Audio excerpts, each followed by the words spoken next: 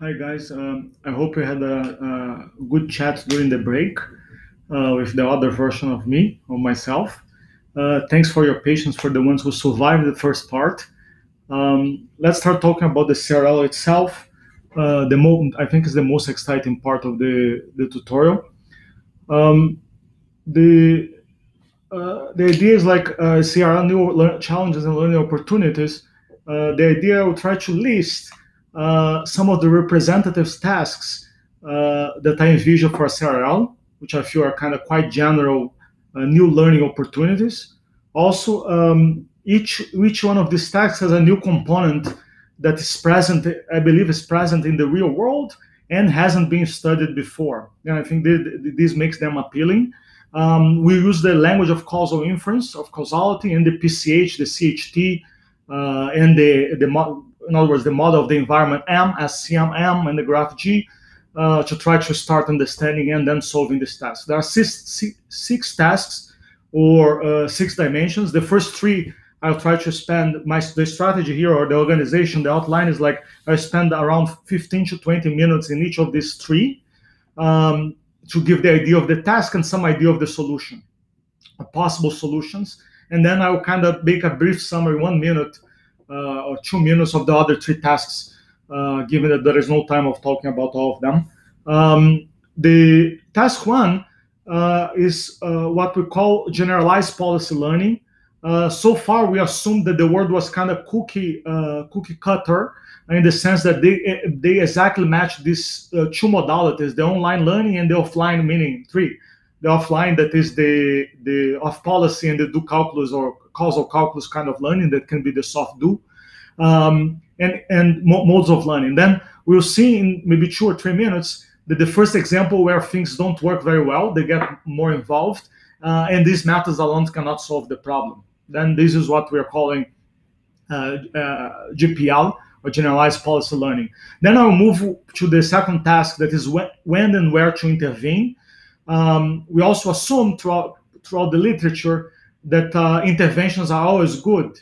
If you can change something, I should just do it. I should just change. I should just go to the system and make the intervention. Here we will consider whether the best thing to do may be just to allow the system to evolve naturally without touching it. Perhaps sometimes when you touch, you kind of mess up with things. We like to understand these conditions. On the other hand, if the interventions are necessary, we'll consider where to intervene in the system. Where exactly can you be surgical and just change what we need? Here has this idea of refining the policy space that I would like to discuss. Everyone talks about policy. I would like to talk about the policy space and a little bit more about how I feel it, or what do we feel about it, I should say. Task 3, throughout the literature, it's assumed that the agent has some type of automata-like behavior and do not do introspection, do not do counterfactuals. Here we consider endowing the agent with capability of doing counterfactual reasoning in a relatively general way, layer 3, which will lead to a different type of optimization function that is conceptually different, but we'll try to make as close as possible to the task that we understand that is in layer 1, layer 2. Then the problems that I'll talk less about, the first one is called generalizability and robustness across environments. I just mentioned this problem that I worked for many years called the transportability. The idea here is like, suppose that we allow a robot or a system to interact in a particular environment, perform experiments and so on, like in the California desert, that we have a rover that is able to dig rocks and understand how to operate there. And now we send the rover to other place, to other environment, like Mars, and you like the agent to operate efficiently, avoiding to do too much experimentation, given if it breaks, things are pretty bad, given that it's far from here. And the question is like, what are the anchors that allows one to extrapolate across these different settings or across these different environments? They are for sure causal. As you know, there are these structural invariances that we discuss about the modularity, and we would like to understand this a little bit more in the problem of transportability. Main topic of my PhD thesis, that here is present in reinforcement learning in a substantive way. Then the task number 5 is learning causal models by combining observations and experiments, L1 or L2 data. So far, we assume that we're operating over a specific model of the environment. Can be these kind of templates, as I mentioned, can be a multi-arm bandits or MDPs or POMDPs, or it can be crafted by hand, the instrumental variable, the front door, or so on. In reality, we would like to operate somewhat in between and don't commit so much the structure. We would like to be flexible, and especially in reinforcement learning, that the agent already have the capability to do interventions, then it should try to leverage that and combine the observations and interventions in order to build its own causal model. I think it's very natural if you're considering to grow a baby Einstein, there's a baby AI, and the baby AI should be evolving its causal model or equivalence class of causal models. There are some subtleties there, but there are some kind of very exciting new results here. Huge literature that is in structural learning that was just learning about the how to learn from observations. This recent piece of work is saying, oh, world is much bigger. And whenever in RL, we are already doing the interventions, then let's try to leverage that. We already have layer 2 capabilities. Third task is about causal imitation learning. Babies as well learn by mimicking other humans or other babies. So this is kind of well known, and this motivation to imitation learning literature. I think the nice observation here in the causal arena that the learner and the demonstrator can have different causal models, and it turns out that imitation is not necessarily what we want, or at least there are limits about when you should just be imitating other agent, and even when the other agent is an expert. Then the question here, we like to try to understand under what conditions imitation is safe, and given that you don't observe the Q or the Y variable of the expert. I think it's quite unique. There are some kind of quite unique insights from the causal folks, from the causal side, and the task is quite cool. But now let's get into it. Let's start talking about the tasks. I would like to talk about this generalized policy learning. This is work with my PhD study, Justin Zhang. Online learning is usually undesirable due to financial, technical, or ethical constraints, as we already discussed. In general, one wants to leverage data collected under different conditions to speed up learning without having to learn from scratch. On the other hand, the conditions required by offline learning are not always satisfied in many practical real-world settings. In this task, we want to let me be positive here, we move towards realistic learning scenarios where these modalities come together, online and offline, including when the most traditional and provably necessary assumptions do not hold. That's important. This and necessary and provably necessary.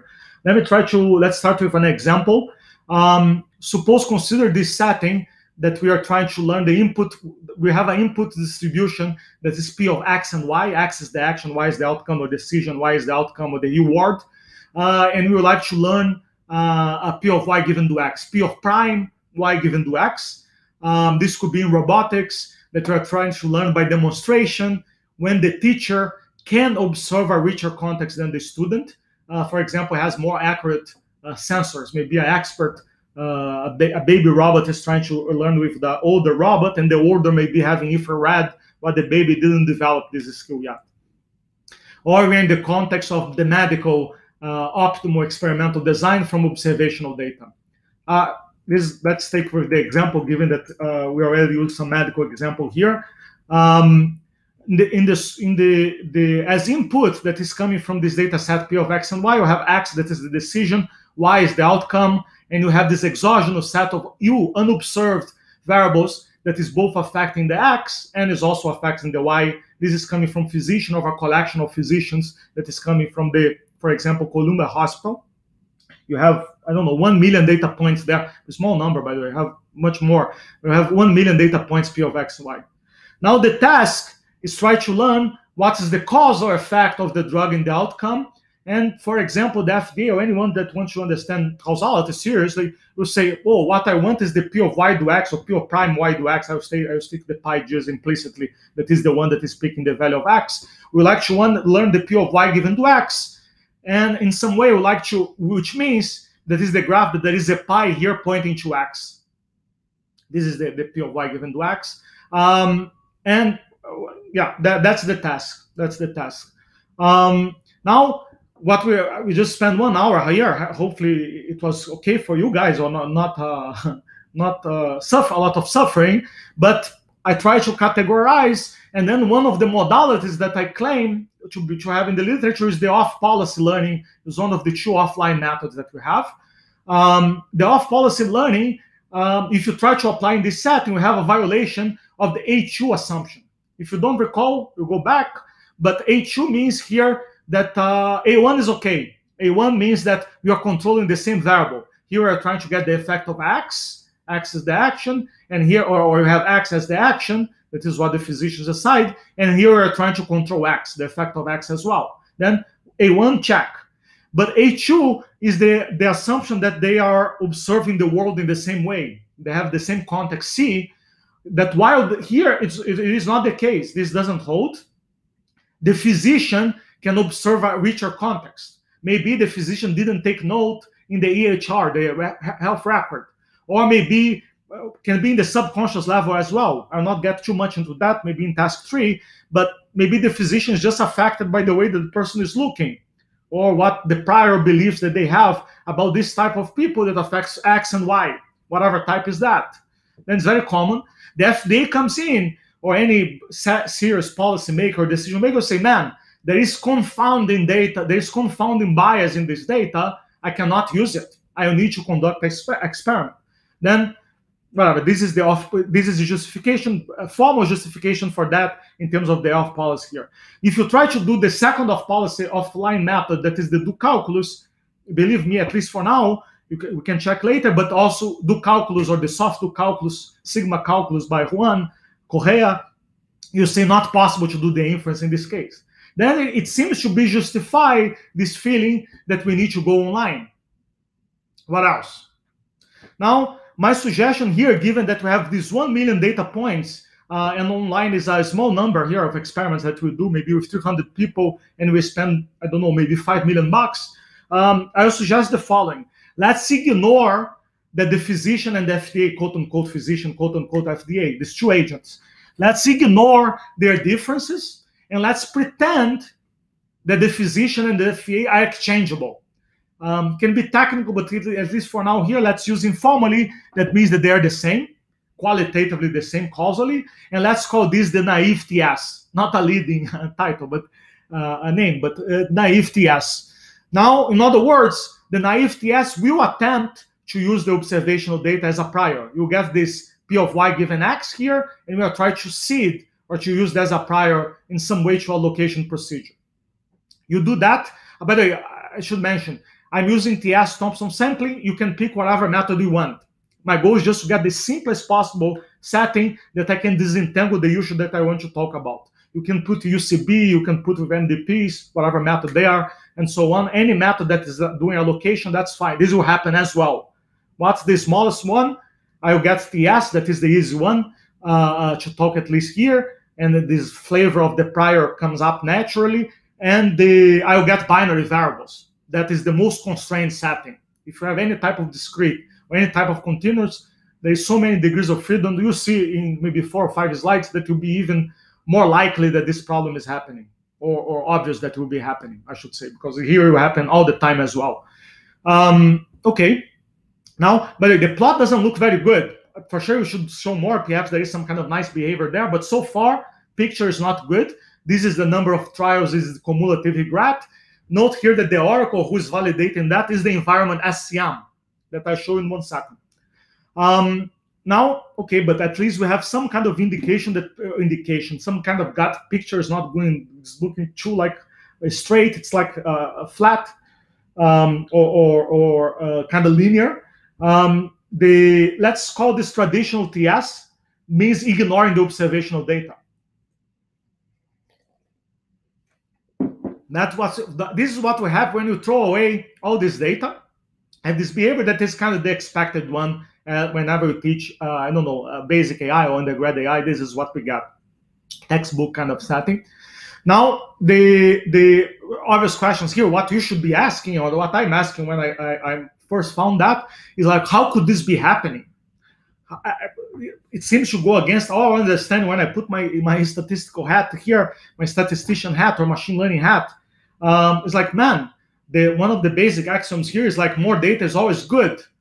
Now, apparently, the data is hurting. If I had there, I would be pulling the hair here. But I with my hat. Then there's this kind of uncomfortable situation apparently. I would like to try to open up this plot here to get a better idea what's maybe going on inside the solver. The plot on the top, you have the red, the naive, and on the bottom, we have the traditional. Let's try to parse it slowly here. The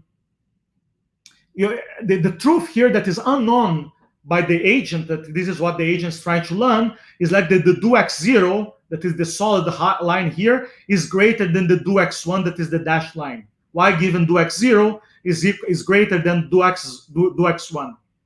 This is don't know. Now, in this data that is coming from the hospital, y given x1 is greater than x0. Then note here that as the prior that you have, by the way, I'm plotting here number of rounds, and the posterior here inside is 95 CI, confidence interval 95%. Note here that the lines are switched, flipped. The dashed here is the one that is the do x1 that is on top of the do x0. And based on what's going on here, it seems that there's a lot of weight and is not pulling anything else. Then it's kind of stuck there in some way. While the traditional one that is throwing away the data, it starts in 50-50. And then after, I don't know, a little bit less than 500, we are already able to, with high confidence, disentangle these two guys here. The do x0 is better than the do x1. Then after this time that we spend doing exploration, we already can just exploit, and everything is fine. For sure, the bar here, just a note, this shade here, the uncertainty is much higher in the suboptimal arms as expected, as usual. Now, man, this is bad, or I would like to, in some way, in the questions like why is TS, naive TS is doing some bad, I would like to try to understand this effect of the prior. And this is the effect. I forgot the number here. I think it's like 1,000 or 5,000 samples that we have that you use as the prior. Here we have 250, 200, 100, and so on. We are going down. Note here that it's 250. It takes around maybe 2,000 rounds, interactions, until you kind of catch up with the blue one, that is the traditional, to be 50-50. For sure, you have less uncertainty here in the this suboptimal here, the do x1, because we already pulled it a lot in the beginning. But still, in some sense, it's hard to compare. But in some sense, it took around 2,000 rounds to have this certainty. And then you can have the kind of behavior that you keep going. This gets weaker and weaker. In 100, whatever. After 500, you're already able to distinguish in some way. And then whatever. Oops. And eventually, by the way, note here that if you keep doing that, is that this guy here is deteriorating to the blue one here that I make it shaded, but the one downstairs here. Which think with me, that's unbelievable, because our whole game is like, let me try to get 1 million data points from someone, and then I can leverage or kind of warm up my learning, and then I need to do less experimentation. That's the dream or the goal. Not the dream, the goal. Here, what we're saying is that is these very samples that are hurting. If you as eventually, yeah, I think it's clear in some way, which is now I would like to explain a little bit more about this behavior and introduce or start talking about the issues of non-identifiability. This is just the causal graph that we have before, and this is the structural causal model that generated the previous plots. I will not parse one by one. You can do at home. Now, what we ended up doing, and we know that because we are the system designer, we are trying to understand the issue. Now, this leads, this guy here, this SCM, that is an observed nature, leads to these two different distributions here. There is the L1 distribution that's observation, and the L2 distribution that is the experimental. This is just the behavior that what we had before, that is, we already can see that the do x0 is larger than the do x1. This is what we know after running, and this is what this implies, sorry. Then it seems to be a bad idea to do the do x0. And you can see also the flip here, that the cx1 is larger than the cx0. Those are the numbers that you have, 0, 3, 0, 1. In practice, we don't observe this guy. We are playing the game. We are playing the game exactly because we don't have it.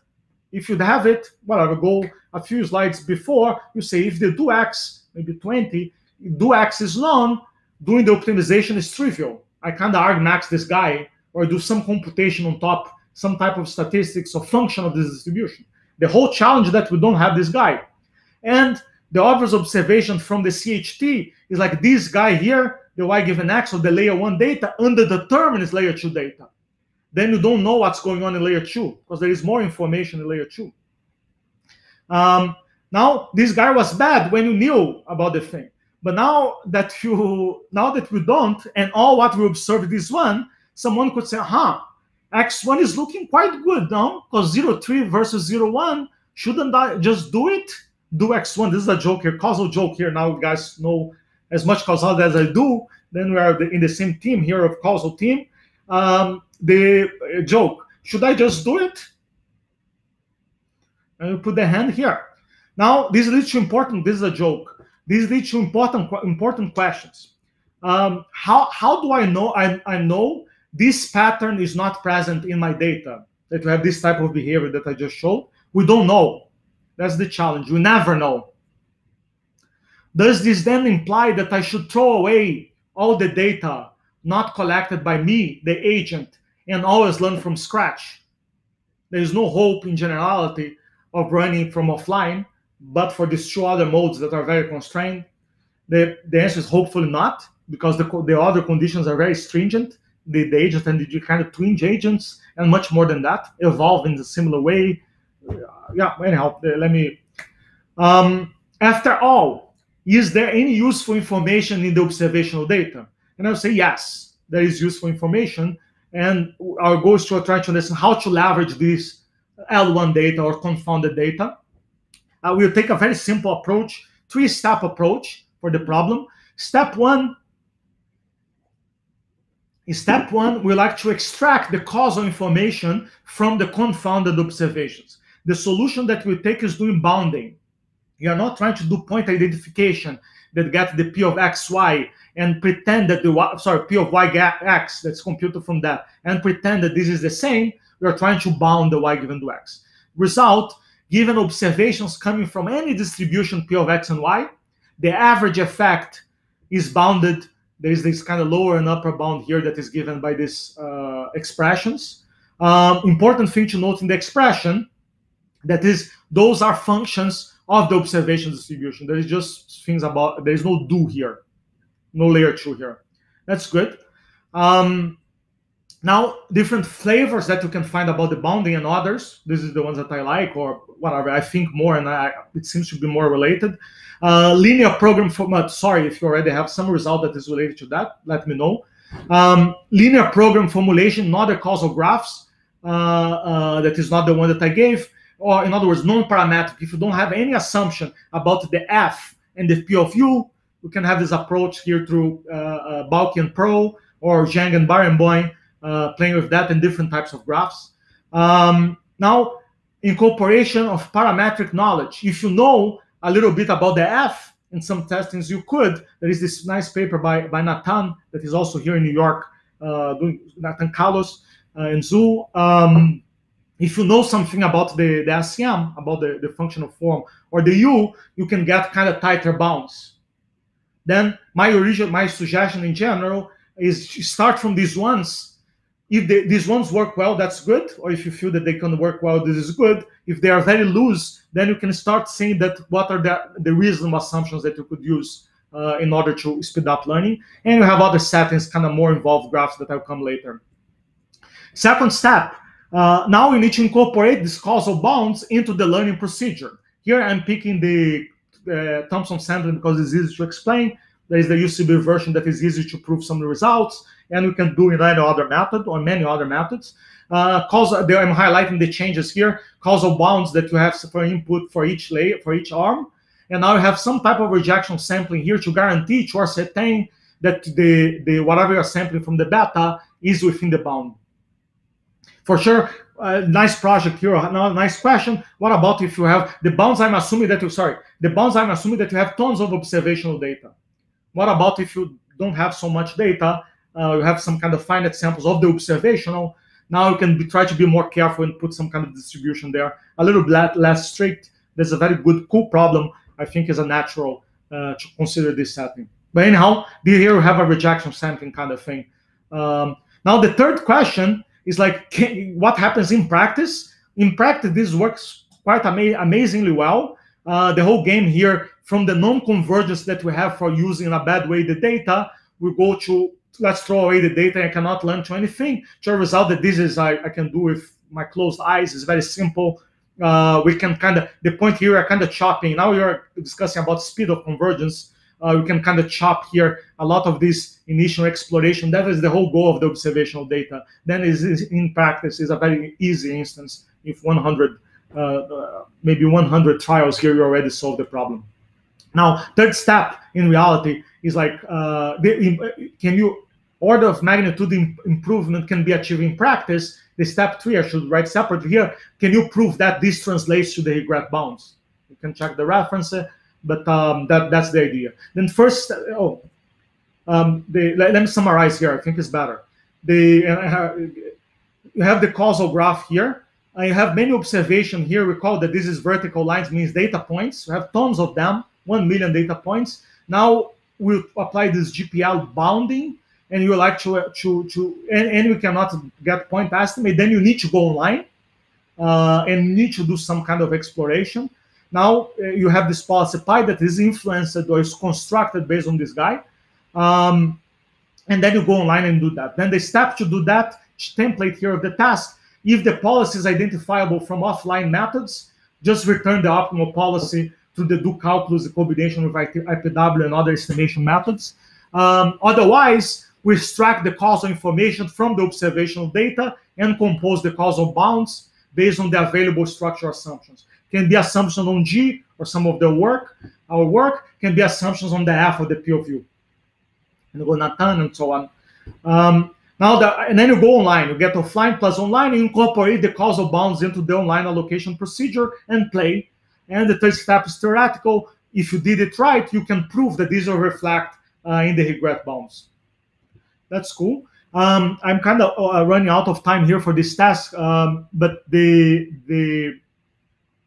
I would just like to talk about quickly about one new result. There is this setting that is dynamic treatment regimes that is very popular in the medical domain by Susan Murphy and so that has cool result. That is, we have this nature that is X1, X2, and so on. And it's kind of more than MDP because we have this latent variable here affecting everyone, and it's also not exactly upon the P. It's more general in some sense, but I'll not get there. You can read more about DTR and these references and others. And the idea is like now we have this sequential aspect, and same thing, but now we have X, Y, and C, where C is the context, S1, S2, and so on. And now we can do GPL bounding there. And in reality, the results are pretty great. It's very, very technical, gets technical, the proofs, but the results are pretty great. This is randomized. This is by Murphy solution that is essentially doing the Fisherian randomization here, or a variation of Fisherian randomization here in this setting, the sequential version of this randomization. Here we have our setting here, our kind of solution, just exploiting the structural assumptions that is already in the DTR setting. And this is one, the green one is the one using observational data, which is a piece of cake. Essential observation does the job. Just kind of made a very cool result. This is the reason that I'm sharing here this paper. I like to talk, or at least to call your attention or get your attention to check this out. Okay. I want to move to task 2. I'm slightly slow here, but I think it's okay. The second task is when and where to intervene. Refining the policy space. This is work with Sangak Lee, my postdoc in my lab, the Causal AI lab. very nice work with him, and he helped a lot in the presentation, the other parts here all over the place, and thanks to Sangak. The when and where to intervene. In general, it's assumed throughout the literature a policy space such that actions are fixed a priori. For example, have a set X that have X1, X2, Xk, and intervene is usually assumed to lead to positive outcomes. Usually assume that interventions are good. Our goal here in this task is to understand when interventions are required or if they may lead to unintended consequences. Side effects, maybe the virus want to destroy humanity, there's issues of safety and so on. Then this is the task, the practical part of the task. In the case, interventions may be needed, on the other hand. And we would like to understand what should be changed in the underlying environment so as to bring about a desired state of affairs. Maybe you should just touch X1 or intervene or shake the things up in X1, X3, and X7 instead of doing the intervention in all levers. You told me that the K there is 7. You have the 7 levers. Maybe you shouldn't touch the other 4. This is more related to the when, and this is related to the where. Let me to ground here. Let me try to understand. Give an example and understand what is the policy space.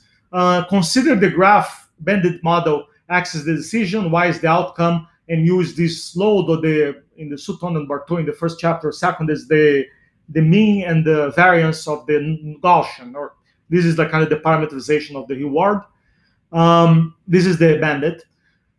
Stick with it. I would like to compare. Our goal here is to optimize the variable y or the reward, keep it as high as possible. Perhaps this is some the health of the system, of the wealth, or the happiness, and so on, of the society.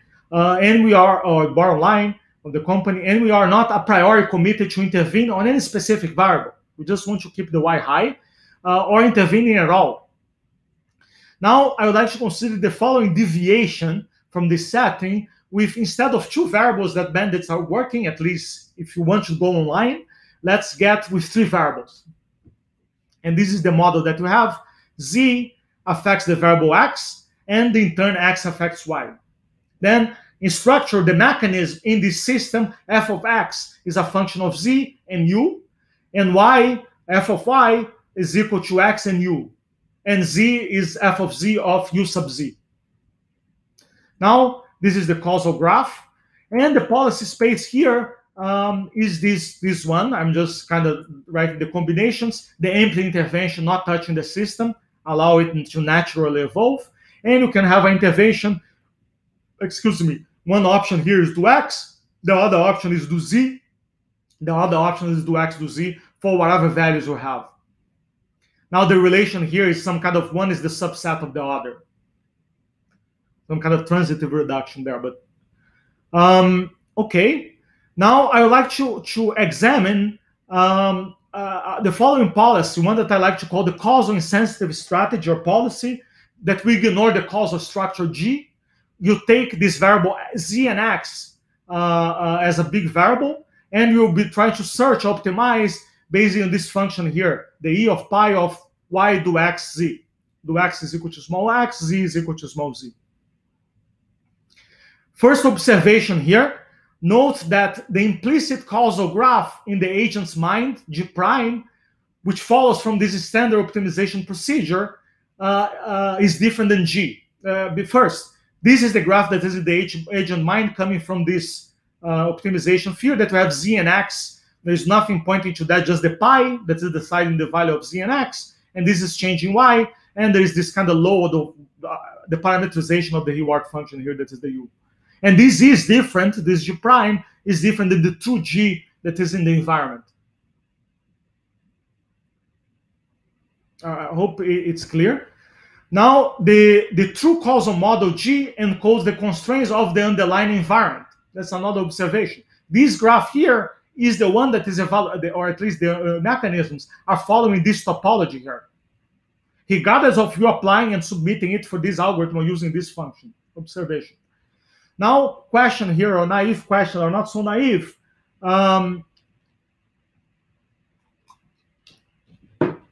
Despite what, I cannot look myself, this is the tough one about recording. I would like to be in person, but appreciate to be online and you guys be here. It's because I move a lot and so on, move my hands. And um, the reasonable question here is, despite what is in the agent's mind or the optimization function, it is still the case that it will be evaluated by the ICML. Just repeat the point. Is then being oblivious to the pair GM, okay? Elias, comma. Can't we just do more interventions? In other words, more do X's, do Z's, and things will eventually converge. This is why I'm saying that is insensitive. I would like to show that this is not the case. Historical comment, this came from maybe 5 years ago or 4. I was visiting many places, including University of Alberta, that's very nice with me. I have a good time there. And this coming from a dinner, hit the dinner about, oh, do you need causality or need reinforcement learning, how it's related, and so on. And I was going back after this dinner to my hotel, and then the following example will come out. This is the example that came out, and it took me 1 or 2 years until we could write the paper in generality. But this is the example here. And I appreciate a lot the discussion. This is the causal graph. Now I'll show you a causal model that is exactly compatible with this graph here. Let's bear with me. Z is equal to UZ. There is no parent, just exogenous variations. X is the f of x of this x. F of x is listening to Z and the U. And Y, and it turns out to be equal to Z plus U. Z XOR U. Not 2, but I will say plus. And Y is X plus U. And the probability distribution of U equal to 1 turns out to be equal to probability of UZ is equal to 1, that is equal to half. Usually you don't put the UZ by parentheses. Usually you don't put it because it's just affecting 1. You just put the confounders that affect more than 1 observables. Close parentheses. But now, that's the parameterization. Now, what's going on in this parameterization? First, let's evaluate the naive, or the causal insensitive policy. That is, first observation that the y given do xz turns out to be equal to y given do x. I will defend that later in 2 minutes, but the idea is that all the interventions that you do on x, z is blocked from y, because you are picking the value of x, and this doesn't leak to y in this case. But how do we evaluate that? Y is equal to x plus u. Let's say that we are doing p of y given to x is equal to 1. Then this is 1 plus u. 1 plus u is equal to not u. You want to keep the value of y as high as possible. In other words, 1. Then we need to u equal to 0, because 1 plus 0 is equal to 1. And this will happen with probability half. On the other, same argument applies with the 0 here. If we have u is equal to, x is equal to 0, y will be equal to u, and the same thing, u need to be equal to 1. Then this is half. Then this large fraction of time, whatever intervention we do in the do x or do xz, the maximum amount that you can get is 0.5. Now I would like to contrast that with the intervention do z. Oops. I would like to intervention with do z. Now what happens in do z? X is free to vary as it wants, or as it naturally goes. Then z will have some value, x will be this value plus u, y will be equal to z plus u, whatever value, plus u. Just doing the replacement, which turns out u plus u is 0, which turns out to be equal to z then. Then, if you decide to do z is equal to 1, e of y will be equal to 1. It was an awesome dinner. I'm very glad. I was so happy with this one. Not so happy with my own speed. It takes time, but to write the paper. But the observation here is that the causal insensitive strategy we call all at once, because we got everything that you can intervene, all levers that you can touch, and we fix the value. We just keep varying the values. We will not pick up the do z intervention, and we will never converge. And those are the plots here by the cumulative regret and the probability of picking the correct action. Now, for the do z, there is a little bit of exploration here because we need to know what is the value of z, but it's easy. The all at once will never pick up the right answer. Now, someone could come and say, okay, Elias, but by the way, I don't buy it. Personally, it doesn't matter, but personally, I'll tell you that that's the strategy that we have by and large in the literature. But after seeing that, I get comments when you present the paper, you went to the RIPS, the other conference. People go, oh, okay, if this is happening, then let me do all the subsets. This is what we want to do since always. Then this is all the subsets, which obviously will catch the do Z. You have the power set there, and do Z is a part of the intervention. Then this is the behavior. Now, I don't buy it, but whatever. Let's say that it's true, that you could catch that. Now, the question, the productive question here is like, can we do better than these two naive strategies? They're kind of unbelievable strategies in some way. Answer is yes. Just like to discuss your ground. Policy space, we have the graph, the policy space, and now we have the intervention set for each element of this guy. And in reality, the actions is like intervention set empty, you have the do empty. That is the layer 1, C, L1. The do X is the do X0, do X1. A quick note here, I'm in the binary case. This is already the most constrained setting, the same as before. Then, if you give it more degrees of freedom, we can show whatever you want. This will happen in a more acute way. But anyhow, and then you have whatever combinations we have. For sure, from the original naive one, you have 2 to the n. Now you have 3 to the n, because we have the superset and all the superset and the assignments for this one that is here. Now, for sure, I'll go with the paper. This is motivations in the introduction of the paper. If you read with Sang-Hak, we would like to study the properties of the policy space with respect to the topological constraints imposed by M and G. That's the hard work here, the heavy lifting, thanks to Sang-Hak.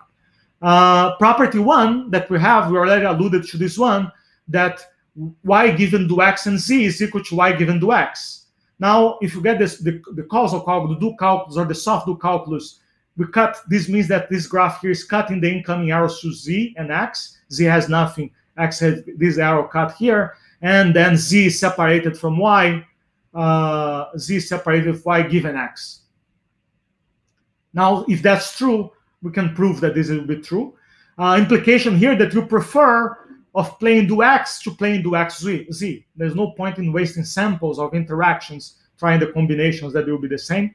This leads us to the definition that is the first definition, the key one here in the second key, but the building block in the paper, that is giving x g and y, given g and y, a set of variables x, that observables that is not y, is said to be a minimal intervention set if there is no proper subset x prime such that the y do x prime is equal to the y do x for the graph that is compatible, for the SCM that is compatible with the graph, which is the case. Let me show it. Okay, sorry, we just have this missed column here. It turns out that this do xz, there is the set that is x that achieves the same maximum expected reward. Then you can just cut this guy here in the policy space. This is a refinement. This is the example of the MIS, minimum intervention set. Now, second property that is very cool. Now we like to compare, Now we like to compare the expected reward among the misses, and let's consider the expected reward of the observation E of y, and then you can write E of y, y given z times pz. In reality, I will do expected value, but also it turns out that this is the do z here, just because it will be used later. Now, it turns out that this guy is bound later now. This is bounded, upper bounded by the one that if you pick the best value of z. Now, given that this best is insensitive to the value of z, you can pull out this guy out, and then you have this y given do z star, which implies the E of y is less or equal to the E of y given do z star. Then the implication here is that plain do z should be preferred to plain nothing. This is a case, for this particular graph, it always good deal to intervene. If you allow the system to evolve naturally, it can be terrible. That's the idea here. There are examples that this is not the case. The best thing is just to allow, but this is an example that interventions are needed. Now, this leads or motivates us to the following definition, possibly optimal MIS, POMIS, as you call, given this pair G and Y, the graph G and the outcome Y, and let X be a MIS. X is said to be a possibly optimal MIS if there exists a SCM. This is quantified that exists. It's important. ICM conform to G such that the maximum that you can get here with this X is greater than the maximum that you can get for all other Miss W. Now, this particular case here is the one that this is not the case, because we just showed the example that the do Z dominates the Y. No matter what's the SCM, for all possible SCMs.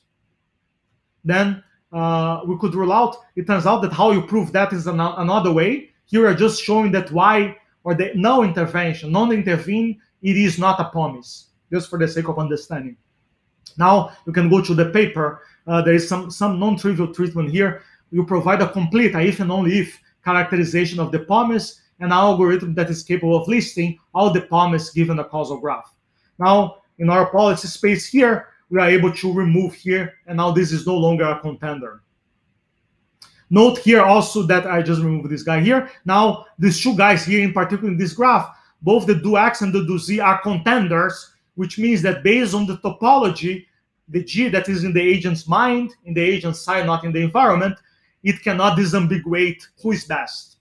Now you need to go online and try both. Now we are, at least for this particular case, you need to try these four guys here. We already seen one case, I just pick one instance that came from the dinner, that is the one that the do Z is better than do X, because it's the surprising one.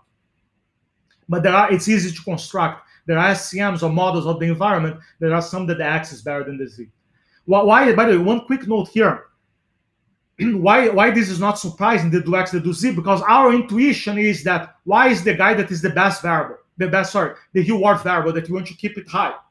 Now, it is natural to think that in order to keep Y high, that I would like to have more controllability over Y.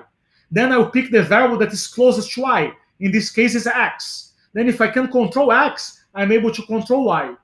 If I keep going further from Y, it seems that I lose control. Maybe I will keep going so much that I go to the mom, to the baby, in the womb of the mom. Then you say, perhaps I do intervention there and I have an effect about the salary of the student 24 years later. That's more difficult to see. Then you have this strong intuition that if I'm able to control the guy that is closest, this is always best. It turns out that the naive strategy, the first naive, they all at once do X, Z, turns out, as we discussed, to be equal to the do X. Then it seems to be the case that, or I do this naive, but in reality I'm doing this thing that is the closest. That is my intuition before the dinner. Now, after the dinner, I say, wow, man, there are cases that we need to go a little bit later and do the do Z.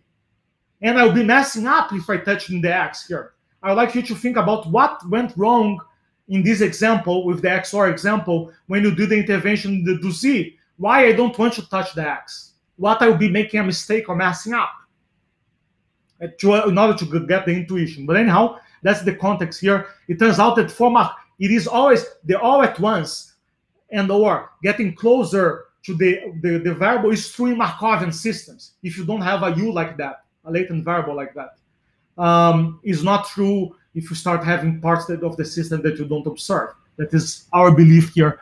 Otherwise, everything will be too simple.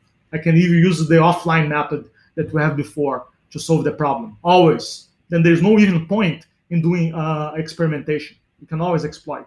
But anyhow, sorry, this is long parenthesis. Let's come back here to the thing. The promise observation. The promise, these arms here, they are not independent. Then I'll go quickly here because I ended up getting the tangent. But there is some connection between these arms. Let me skip here what it is. Here, I'm just getting a more involved graph here that allows us to show what I want. Suppose that you want to learn about the arm C, this do C here. Now it turns out that whenever you pull the do B, that is this guy here, we also can learn about the do C.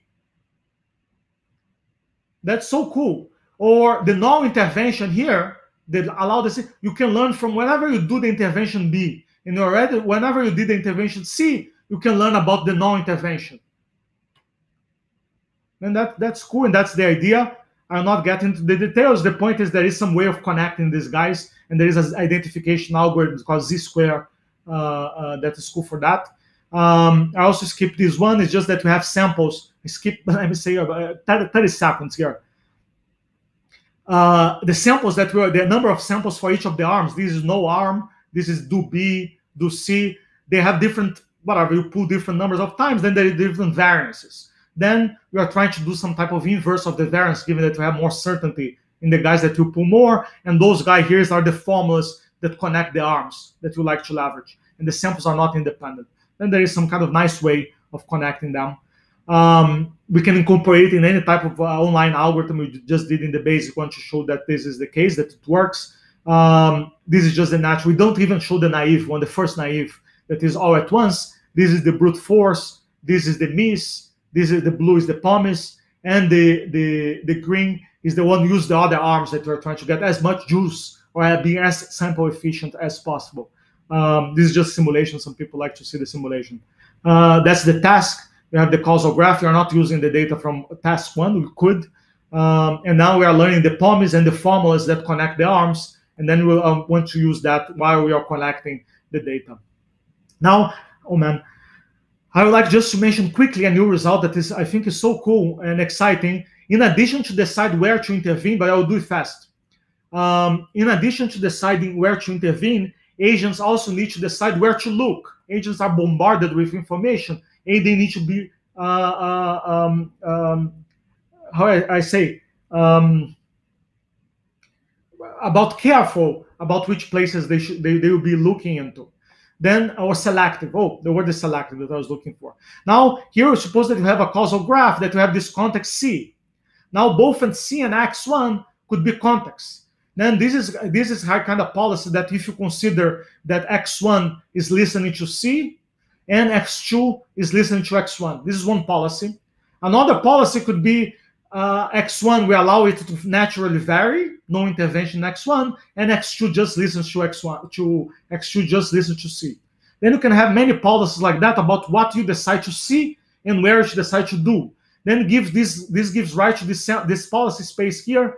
If you're considering the do X2, X2 doesn't listen to N1, X2 listens to C, X2 listens to X1, and so on.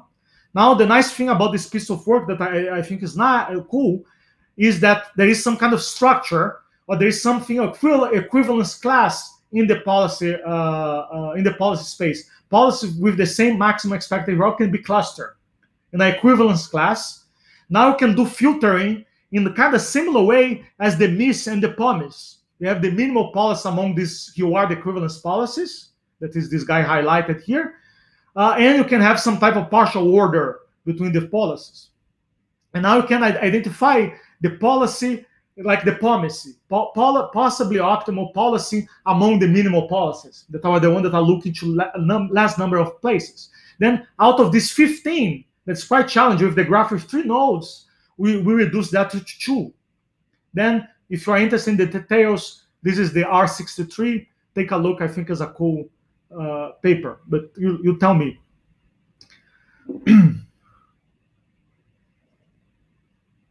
Let me get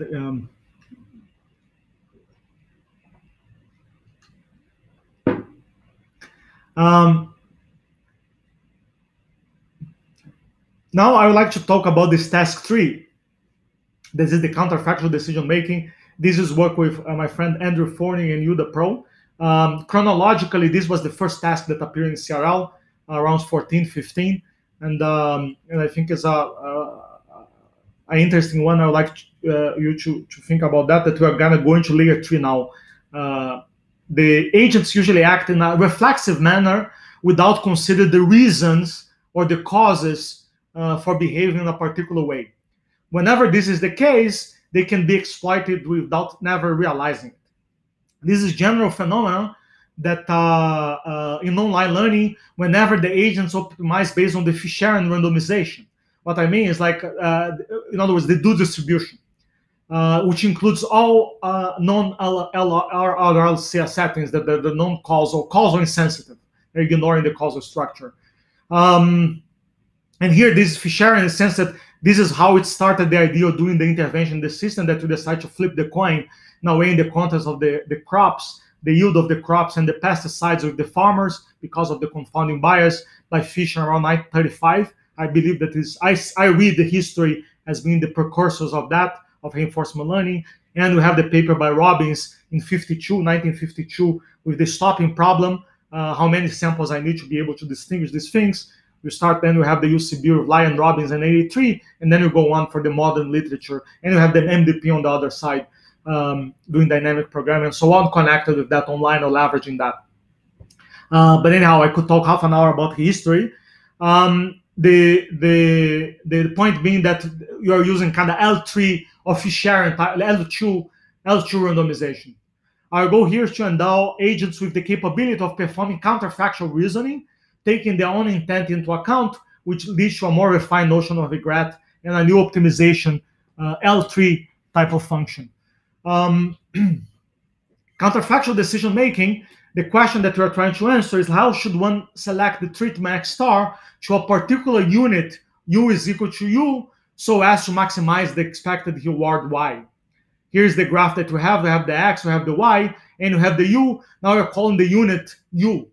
Now we are not interested in having the average effect Y given to X, that is the average over the U for all population. I'm taking whatever, this is the unit. We are trying to this particular U, this person with this age, sex, age, gender, ethnicity, and all the buckets that make the person individual. Secondary question is, what if you have observational delay L1 and L2 data? Applications are many in robotics when the robots start having their own intent. And what I mean by that is, like, as we just decide, and sometimes we just want to do something and we don't even know the reason that we want to do this thing.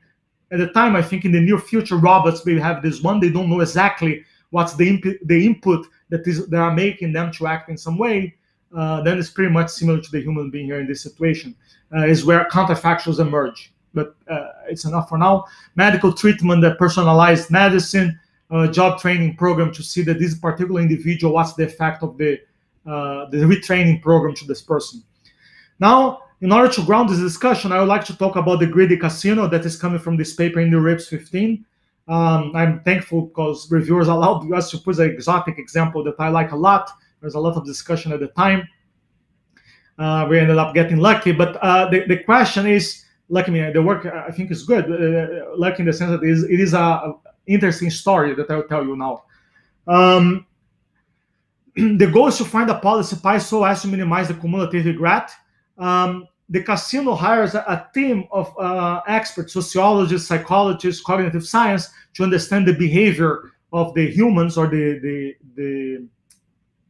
customers in the casino floor. And these customers, you pay $5 million. These teams of experts, they go there. After 3 months, they come back with 2 big conclusions to justify the money, I was saying in some way. You could have asked me. The first one, that the determined factor of the behavior of the humans in the casino floor is the drunkenness level of the person, whether they are drunk or not, given some threshold. And the second bullet is like, for this population, if they are drunk, usually they are attracted to more effusive things that are calling attention. Like if there is a machine that is making noise and blinking, people that is drunk is attracted to that. And on the other hand, if the person is not drunk, usually they're in the shy mode and they are avoiding, they are going to the machines that are not blinking or not making noise. That's the conclusion of the study. Now we have this EVO, the greedy casino, that decide to leverage that. The casino will have 2 types of machine X0 and machine X1. You have the reward Y0 and Y1 that is not winning and winning. And now we have this unobserved variable blinking machine, if the machine is blinking or not blinking. Both machines can be blinking or not, just with different likelihoods. And you also have the drunkenness level, if the person is drunk or not. Both of these guys, don't remember the notation dashed here, dashed arrows, and bidirected, this is the U. U unobserved is equal to B and D. Now unobserved for us. Quick note here, there's a regulation in Nevada that says that the payout has to be at least 30% of the time. Casino, whatever, that's the regulation. The casino learn how the customers operate based on these things that came from the study, these conclusions from the study, and decide to set the payout structure as follows using machine learning. The casino have these two different types of machines, X0 and X1 in the casino floor, and the machines may be blinking or not blinking. Now, because they hire people here in the community, computer vision, that were so great, and the machines have a camera that take a picture of the pupil of the guys, the guys or the ladies or the fellows, and get the dilation of the pupil to decide to know if they are drunk or not, given some threshold. Then this is a simplified story, by the way. You go to the paper, but there is more refined versions of that. Now, based on the dilation, you can know if they are drunk or not. If the machine is already blinking and the person is drunk, they will put a lower payout. If the machine is not blinking and the person is not drunk, they will have a lower payout as well. In other words, if the people is following whatever they discover, that is the natural predilections or the natural way the human subjects operate in the casino, people get screwed. This is a trap. This is why we call the greedy casino. Now, we don't know anything. I just copy here the parameterization. We don't know anything about that. This is the underlying SCM. We arrive, this is around 14, 15. We go down to 40 per. We go down the casino after the conference, not during, to have a drinks. And then we decide to do the following. At night, we don't have anything better to do. And we decide to do random sampling from the casino floor to try to understand what's going on in this game with this type of machines. Now we start with picking samples at random. You pick the subject, and you follow the subject with our eye, the unit, and then you take note. The guy play X1, machine type 1, and he got not winning, Y1. You pick another guy at random. They got X0, and he is not winning. And then you do that 10,000 times. You do a random sample, you collect L1 type of data. This is kind of the graph that you preserve. We have no clue again. Sorry, no clue about the B and D. The only thing that you can see is the action, that is the X, and the outcome Y. Lo and behold, you get this 10,000 data points for the data set D1, and this is what the statistics come. The E of Y given X is equal to 0 is equal to X is equal to 1 of winning. That is 15% of the time. You say, aha, we know that we are already suspicious here that something is wrong. Let's call the Nevada game here a commission, because we know that they need to pay the folks 30% of the time. We are already kind of suspicious with the level of service here in this casino in Tahoe is not good. It's something wrong here, kind of shady. Then what we do is, like, we call this, the inspector coming the second day of the conference and does the following. He say, we show the data D1 to them and ask, how did you collect this data, fellows? And we say, oh, we do a random sample. You're careful about being really random. And then they, so on. And they say, oh, you don't understand anything about experimental design. Let's be serious here. And I will do a randomized control trial, because I read Fisher design of experiments. I will do a randomized control trial in the casino floor. Let's do like the FDA, that is serious about causality. Lo and behold, he does do that. And he ended up getting this data set. Randomization two-step, random sample, flip the coin. The coin is the pie here that decides. We even talk in the first part about the rand. You flip the coin rand ended up being 1. This is do X equal to 1. The coin ended up being 0. This is do X equal to 0. Lo and behold, we end up getting these statistics with 3,000 samples. He even comes to us and say, guys, you don't know experimental design or anything, because we collected 10,000 data points. I already have good bars here. And with 3,000, I already can get the answer. And the casino is kosher. This is a capitalist business. It's true that they are not giving one additional dime to the customers, but they are online and everything is fine. Don't bother us here in the Nevada Commission, because we have more important things to do, and they throw the data in our face and leave in an abrupt way. That's that's the story, the way that I like the story. Now, question for us here is, like, we're in the third day of the casino. We are students of machine learning, and now we have these two data sets. And the question is, like, now we want to play the game. Oops. We want to play the game. But are we, what should we do? Should we operate as, are we exchangeable? Are you like the usual population that is in the casino? And you should just go there and do whatever you want. We don't know that being the effects. And what will happen? Are we exchangeable? There's an interesting puzzle here, because now that you already seen this data, these other guys didn't see the data because they didn't collect before.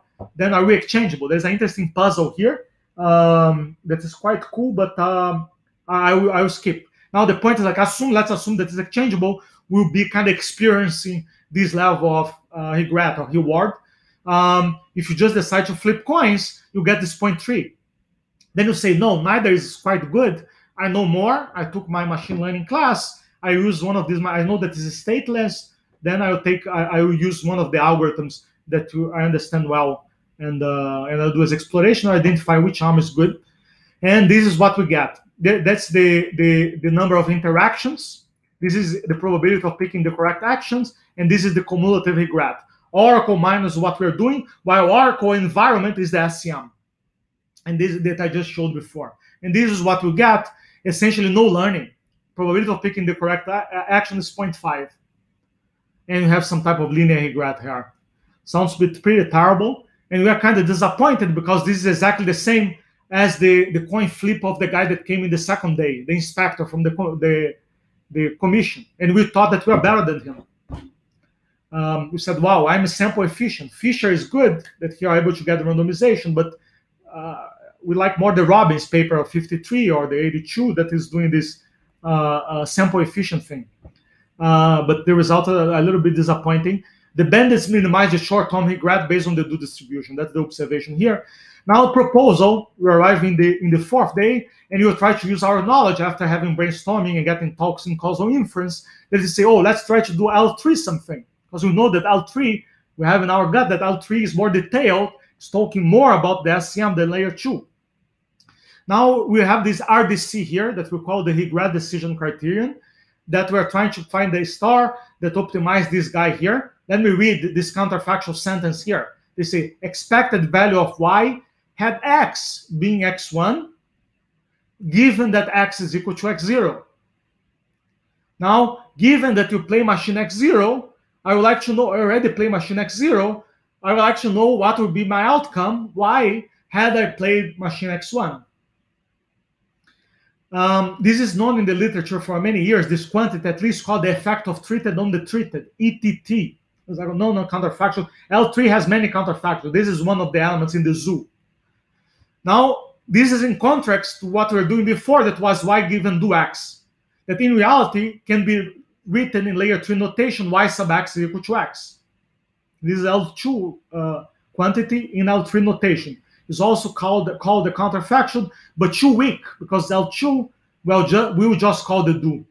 But anyhow, just for you to know that this is the same, we just don't have this condition in here.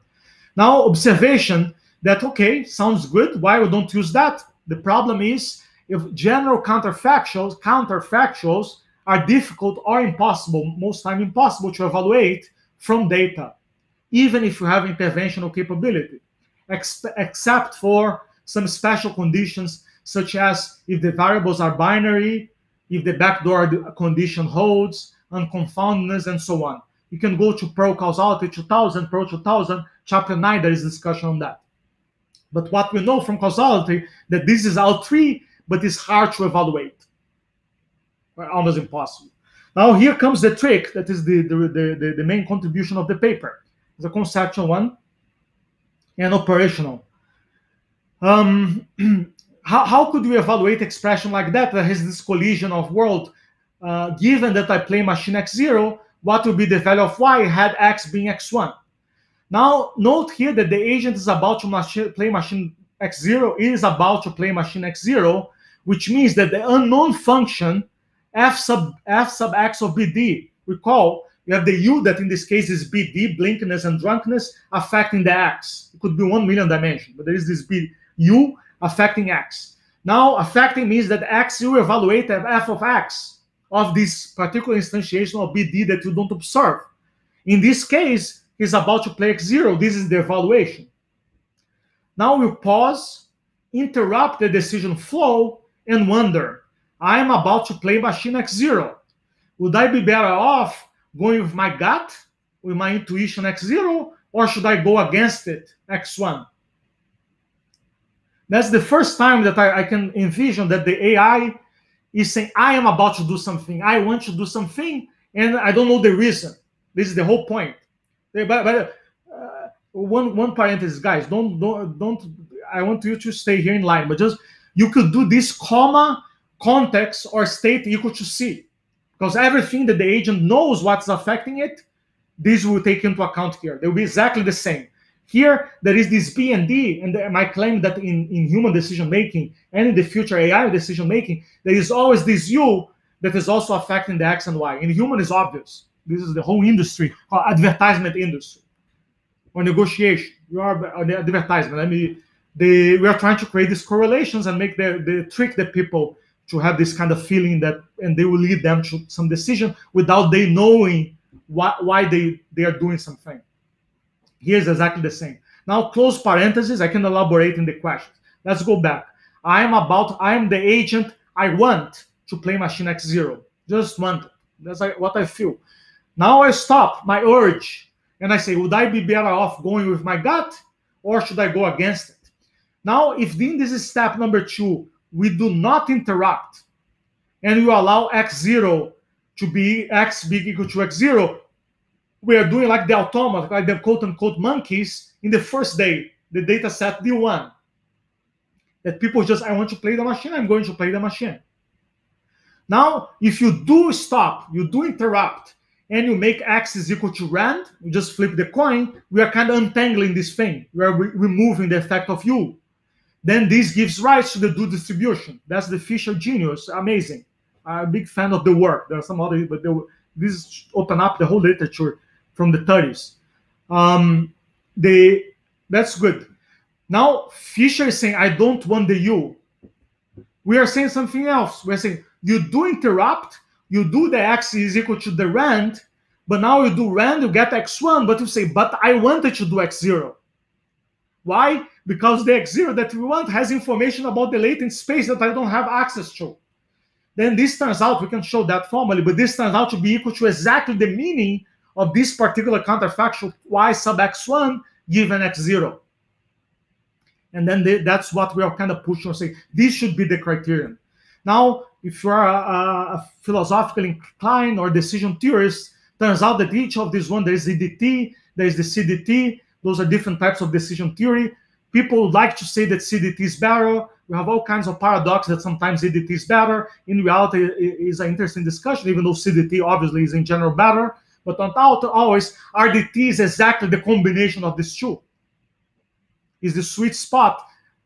We are combining both. The joke here that I usually use is like Fisher drug, pun intended, because it's using the drug concept randomized control. Fisher drug of doing the randomization to avoid the confounding bias here of the pesticides and the crops and the bias of the farmers. It was too strong because it completely removed the effect of the U, the latent, which we want in some way that could be bad, but we want a little bit too. And this is the meaning of the counterfactual, layer 3, this layer 3 counterfactual. Then, if you do that, you get this kind of, I just collapsed here the previous one that was L2. You get the blue line that essentially you are able to converge as expected. Eventually, you have this kind of nice behavior that you are able to learn what's the best policy. And you have also, we could use data from the first day, like the data set 1 from the people in the casino floor. We can get a bump here because this the same as I said in task 2. There is some kind of relationship between the arms.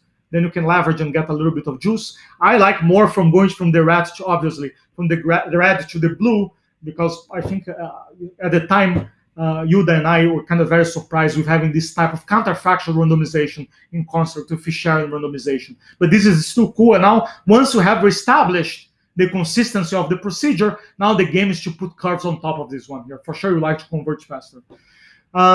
Then you can do the same, combining not only the data set D1 that is observational, but you can combine data set D2 that is experimental. The same way, there is some kind of constraints there that allows us to put one curve on the top of the other.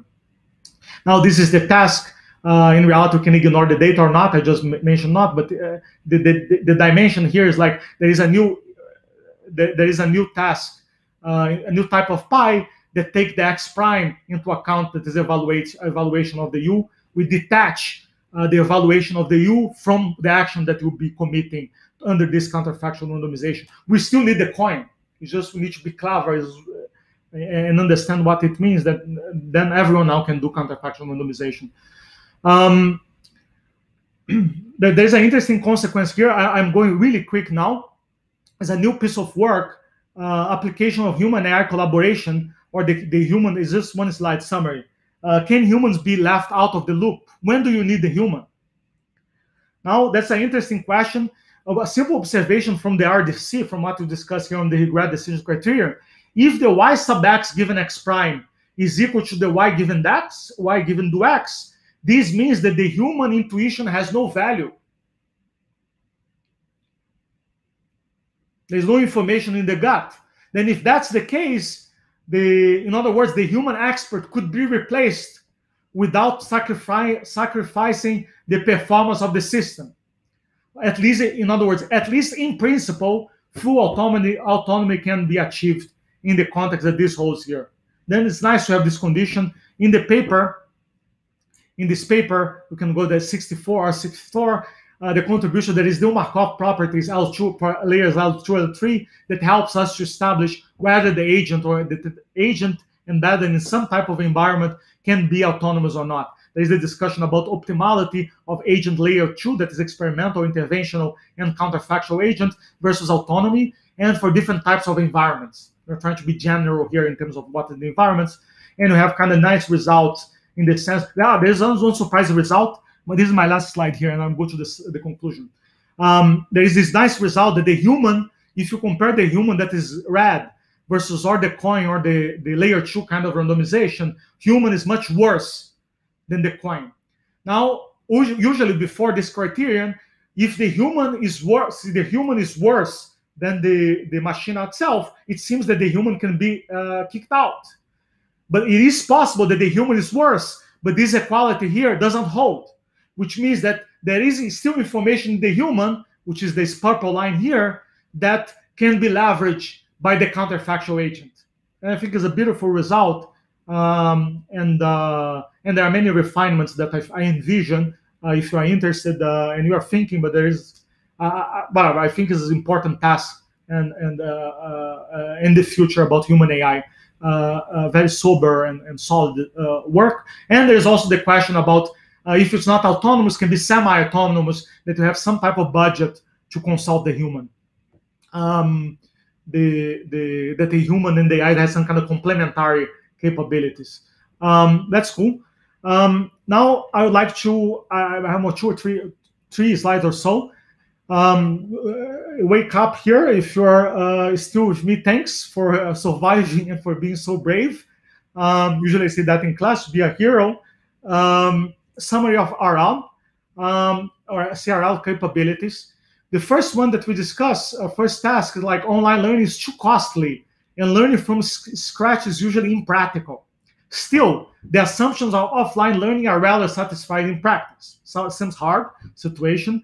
The goal here is to move towards more realistic learning scenarios where the 2 modalities come together, and we like to extract as much causal information as possible from the confounded data, or more broadly from the imperfect data, if you're in the data fusion kind of mood, and using it embedded in the most efficient way. Then you have the second task, that is when and where to intervene. Agents usually have a fixed policy space or fixed set of actions, and intervene is usually assumed to be assumed beneficial. There's a typo here, I think. This is state of the affairs. This is our goal observation. Our goal here is to understand when interventions are needed, and whenever this is the case, what should be changed in the system in a more surgical way so as to bring about the desirable outcome.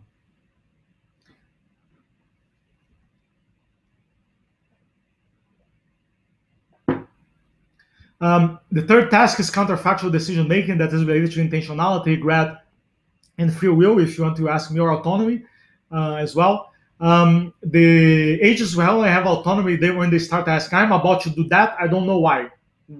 This is the emergency. You can ask me to connect with Harari and many other cool stuff, but this is the key point. But let me focus. No tangents, Elias.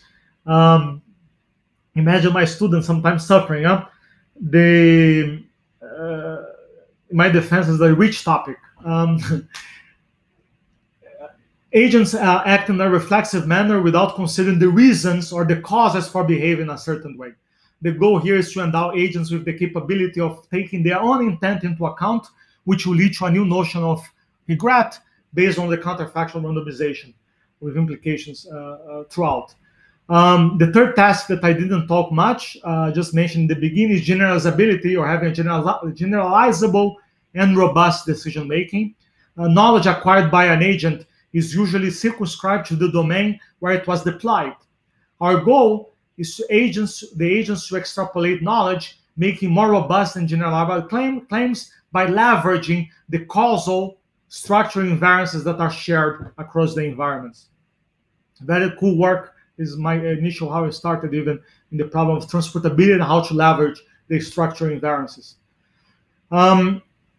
The fifth problem, or fifth dimension, I would say, learning causal models by combining observations and experiments. Agents have a fixed causal model constructed from the templates. It could be a multi-arm bandit, it could be a Markov decision process, it could be the instrumental variable, and so on. The front door, the back door, and you have napkin, and so on. Or from fixed background knowledge, as we discussed. Now the goal here is to allow the agents to systematically combine the observations in interventions that is already collecting to construct an equivalence class, or eventually a causal model, by equivalence class of causal models. Check the work by Amin Jaber as well. Is another one that I didn't cite here, I think, explicitly. It's pretty cool about the equivalence class in causal models. Go to the Causal AI, Jaber, Jaber. Causal imitation learning. Mimicking is one of the most common ways of learning. Whenever the demonstrator has a different causal model, imitation may lead to disastrous side effects. Our goal here is to understand the conditions so that imitation by behavioral cloning, most common, is valid and leads to faster learning. Otherwise, which is the case that is not always the case, introduce more refined imitation modalities. Very cool new work. The causal imitation learning. Now, just a cheat sheet here. If you're taking the exam, I wanted to see one page, the tasks that whatever, if you take what is kind of the take-home message for each of these tasks when we are trying to connect the model M of the environment, the L1, L2, L3, the policy, and so on. Let me read one by one. Generalizable policy learning, combining L1 and L2 interactions, online and offline interactions to learn a policy pie. Number 2, when and where to intervene. Identify the subset of L2 and optimize the policy space based on that. This is the whole POMIS kind of business. Number 3, counterfactual decision making. Optimization function should be based on the L3 counterfactual and randomization, not L2. Helping here about the human AI collaboration, for example, as application. Number 4, generalizability and robustness, generalizing from the training environment, that is a ICML, to a target environment M star. That we have M is the California desert, M star is Mars. Number 5, learning the causal model, combining the capabilities L1 and L2 interactions to learn a G of this underlying M. Number C, causal imitation learning, learn L2 policy based on partially observable L1 data that is coming from the expert, given that you don't have access to the reward that this expert is getting. I would say that this is the CRL dimensions that I can envision, haven't seen, contemplated, and I think it's very cool, obviously. Now let me conclude. Causal inference and reinforcement learning are fundamentally intertwined, and novel learning opportunities emerge when this connection is fully realized. The structural invariances encoded in the causal graph with respect to the underlying SCM can be leveraged and combined with RL allocation procedures, leading to robust and efficient learning. Still, if you want to win there's winning by love and winning by hate. This is like, or this fear. If you read the Torah or the Talmud, I would say. But still, failure to acknowledge the distinct invariance of the environment, that is the M, almost always leads to the poor decision making. CRL opens up a new family of learning problems that were neither acknowledged nor understood before, including the combination of online and offline learning, the GPL, when and where to intervene, counterfactual decision-making, generalizability across environments, causal imitation learning, and so on. The program here, the agenda that I have been pursuing, and I would like you to help and to pursue as well as you can, is we'd like to develop a principle, not hack, a principle framework for designing causal AI systems that are integrating these three: observational, experimental, and counterfactual, both data, modes of reasoning, and knowledge. Everything here is not metaphorical. There's a counterpart in the language, in the formal language. And this, I believe, that leads to a very general, most natural treatment to human-like explainability and rational decision-making. His sources here, both the slides, the papers also, and the survey coming soon. Maybe whenever you see this or watch this, will be there. Point your browser to the crl.causalai.net. Thank you. And also, if you have any question here, I will be happy. Sorry for going a little bit over time, maybe 10 minutes more or 15. But thank you for your presence, for being patient and nice with me. And I'll be glad to take questions and talk more.